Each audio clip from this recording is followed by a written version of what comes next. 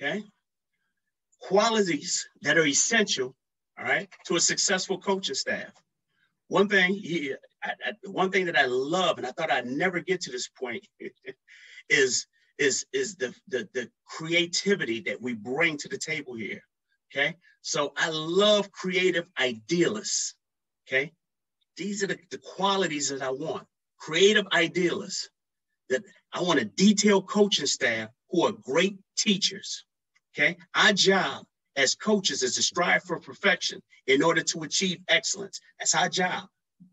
I want leaders of men who can inspire, who can motivate, leaders of men who can develop young talent, okay? One thing in our industry, fellas, okay, if you can't develop young talent, it becomes a very expensive habit.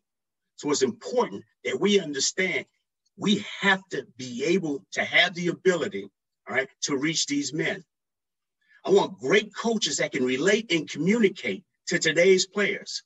Yes, today's players are a little different. Once upon a time, if you told me to jump, I didn't ask.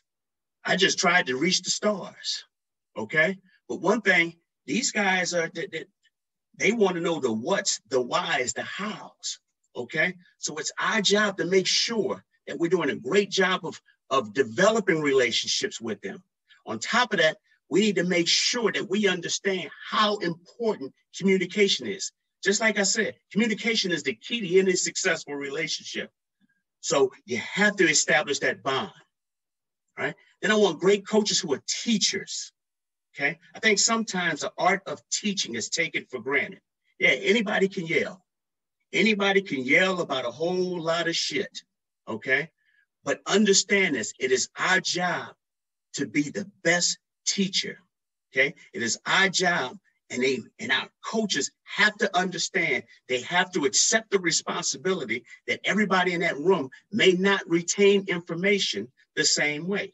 So it's our job to get to know those players, okay?